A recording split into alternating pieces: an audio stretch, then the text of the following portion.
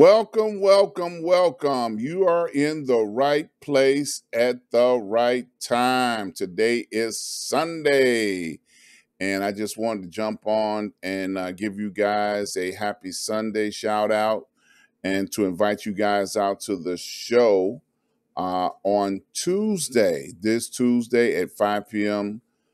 Central Standard Time. We're going to have a great show as always. I tell you, I'm excited about each and every show because, if you're noticing, Studio A is getting better and better. We're doing some more production things and we're getting better and better at what we're doing here. So I look forward to bringing you a outstanding presentation as we go forward. Let me give a couple of shout outs here. I got to shout out to all of our healthcare heroes. This pandemic thing is still blowing up out of control. And I want to encourage people to be safe and be cautious as you roam around to the different places that you go to. Please wear a mask. Please wash your hands.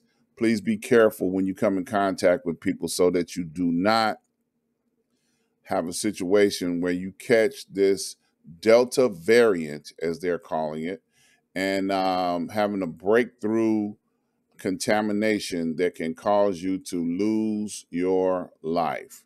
So I encourage people to, be safe and pray for our healthcare heroes because our healthcare heroes are still on the front line, keeping us alive and well. So please, please do your part. Stay safe. Do your part. Stay safe. Okay. I can't say it enough. Okay. Also, by today being Sunday, I want to give a shout out to all of our spiritual leaders and heroes that are on the front line, praying for us and doing their part to keep us informed on what's going on across the hemisphere and across the world and across the land. I tell you, we need a spiritual leader to inform us on what's going on in this day and time. And a special shout out to my spiritual leader, Dr. Lord Michael Hunt. I tell you, I've been with him for over 30 years now, and he has been, educating and informing me which way to go and how to stay informed on what's going on in the world. So special shout out to Dr. Lloyd Michael Hunt on today.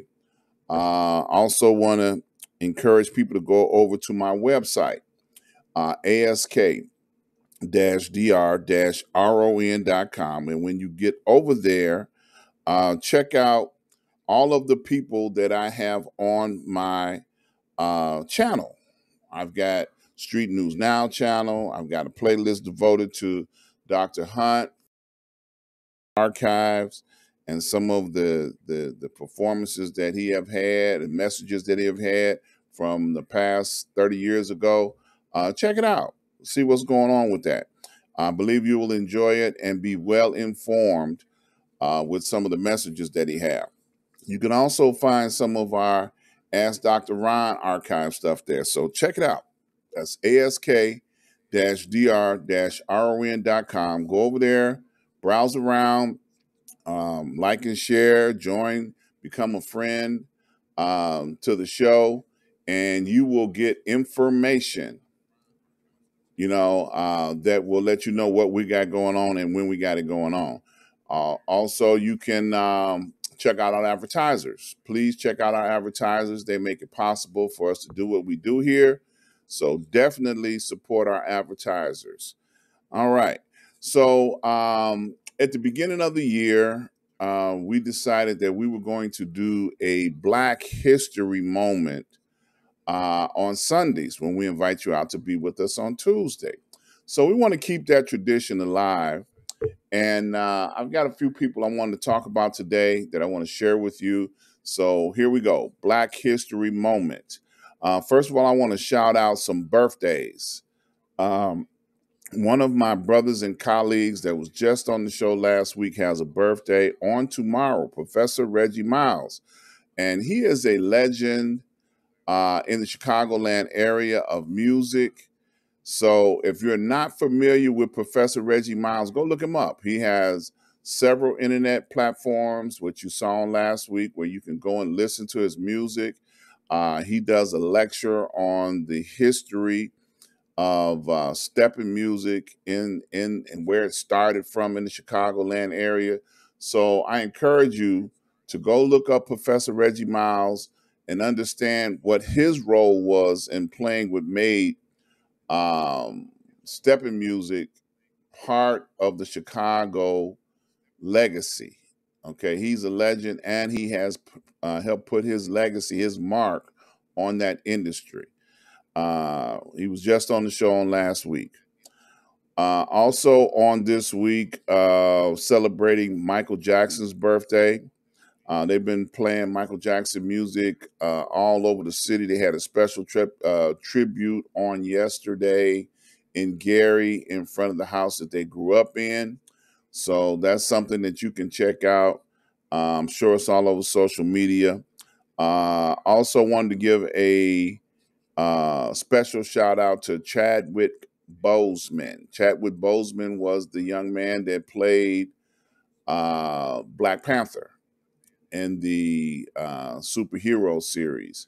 So, special shout out to him on this week because he had a birthday and this is the anniversary of him passing. But I have someone in particular that I really want to emphasize on today. Ran across this article and I thought it was so fitting that I talk about this. Um, I don't know if many of you have heard of Josephine Baker. Josephine Baker, I'm just going to read the article. After double life as a World War II spy, Josephine Baker, now first Black woman to get this rare hero's burial in France. Now, Josephine Baker was an activist and an entertainer. The remains of the singer, dancer, civil rights activist Josephine Baker will be reinterred at the Pantheon Monument in Paris, making her the first Black woman to be interned there. Interment in the Pantheon is reserved for national figures of historical importance in France. The Paris Monument at the moment houses the remains of French philosopher Voltaire and Victor Hugo, scientist Marie Curie, French politician, and Simone Weil, and others. Baker, who became a French citizen in 1937, and before her death in Paris in 1975, will be the first entertainer to be given the Pantheon burial, according to the AP.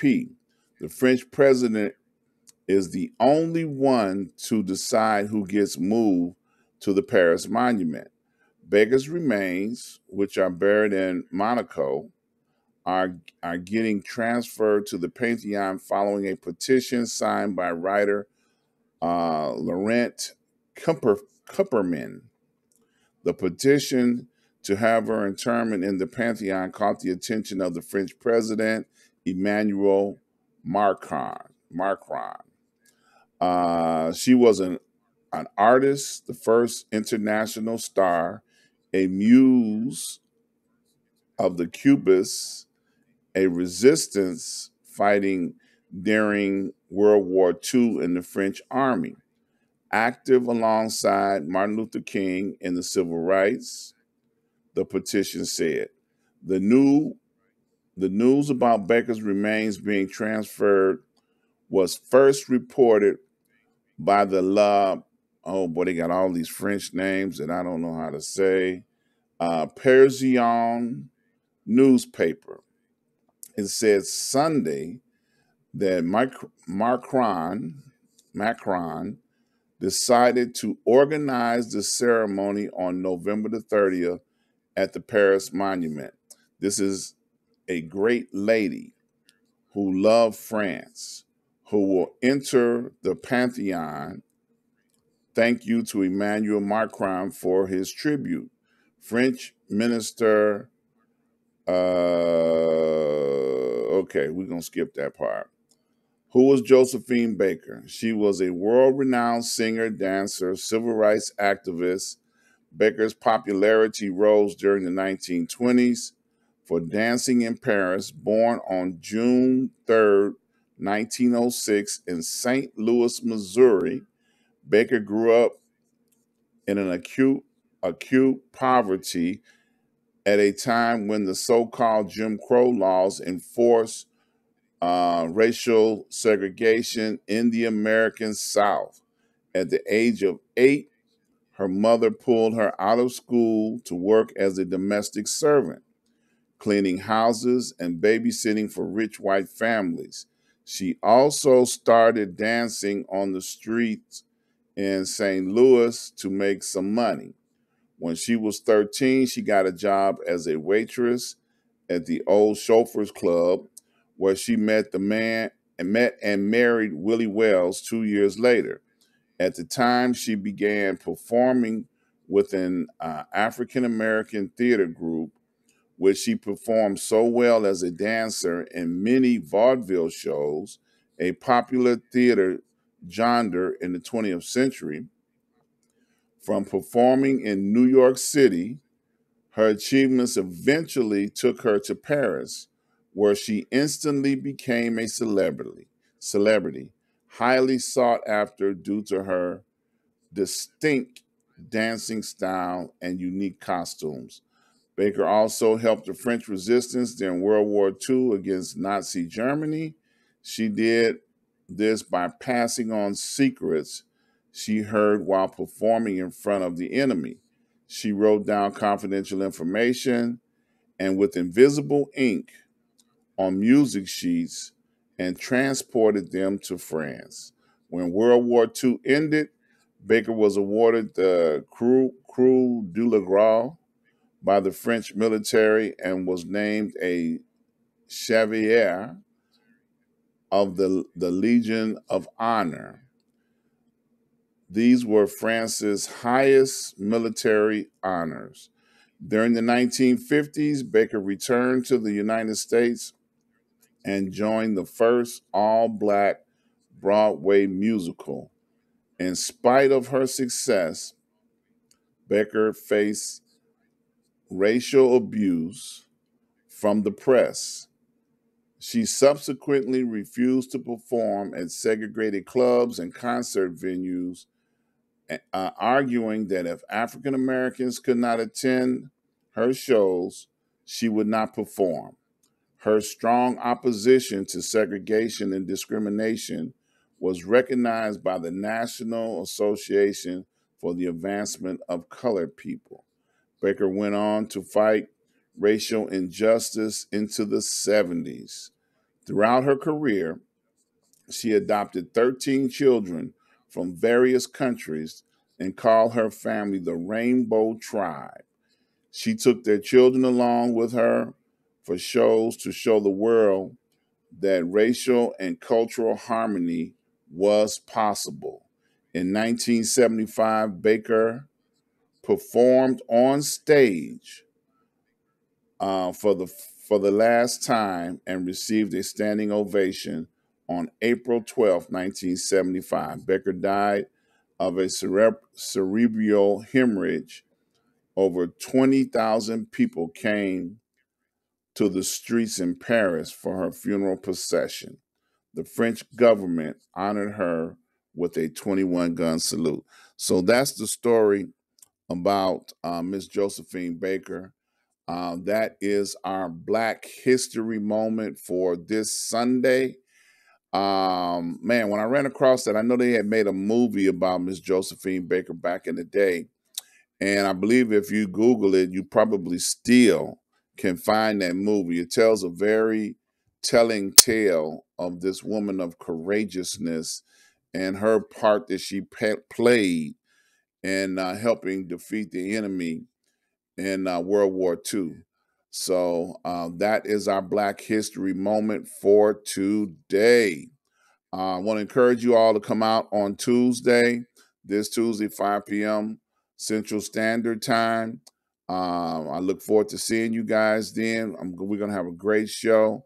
We got a book author scheduled to come on of children's books. So I'm looking forward to talking to her about her creativity and what led her to put these books together and put them out there for our youth. So that is all we have for today. Let me drop this little slide in on you.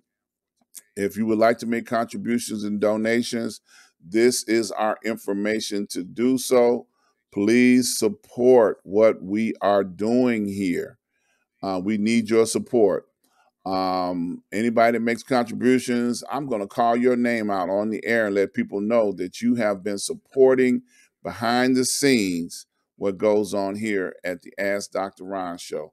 Don't forget to go over to the website, ask-dr-ron.com. Support our advertisers, support our sponsors. And if you'd like to become one, please reach out to me. We would love to have you on our website. So that's our show for today. We look forward to seeing you guys on Tuesday. You stay blessed and stay safe.